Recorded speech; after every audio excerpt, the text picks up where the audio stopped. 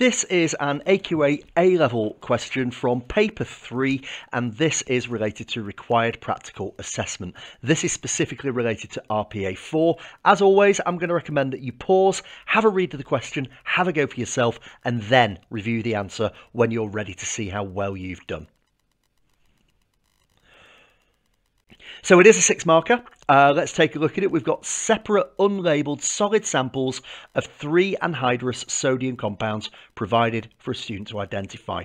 These compounds are known to be sodium carbonate, sodium fluoride and sodium chloride, but we don't know which sample is which. Outline a logical sequence of test tube reactions that the student could carry out to identify each of these compounds. Give the observations and include state symbols for any reactions that would take place. So in terms of the reactions themselves, or how we mark this, always on a 6-marker, you're going to break it down into 3 stages. And to get 5 or 6 marks, level 3, you need all 3 stages to be virtually complete, etc. Now, we're going to take a look at what those 3 stages are. Stage 1 is related to what tests we're going to carry out. So a proposed route through here is that we could add a named acid to all 3. Now specify what that acid is. You're going to see in a moment that I've used HCl. Then you can add water to make a solution, and then you can add silver nitrate. So you would need to work through those key areas to be virtually complete on this section. Stage 2 of this question is then looking at what we would observe.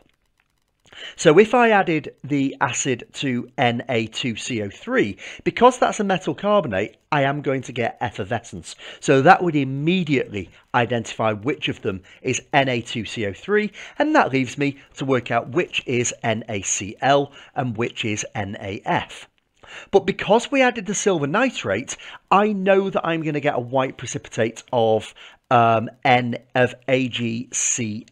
when I add AgNO3, but I know that NaF is not going to give me a precipitate. It will remain as a colourless solution. There will be no visible change. And if you get that down, you've got stage 2 done.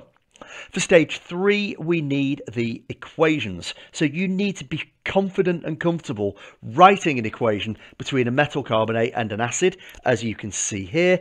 And similarly, you need to be able to show how the solid silver halide precipitates are formed when we add AgNO3. To complete this, you did need state symbols as well. I've put those in, but take note, this actually, NaCl, we're told we're starting with a solid, so you need to make sure that you have the S there for that to be complete. That takes us to the end of this question. Thank you for listening, and goodbye.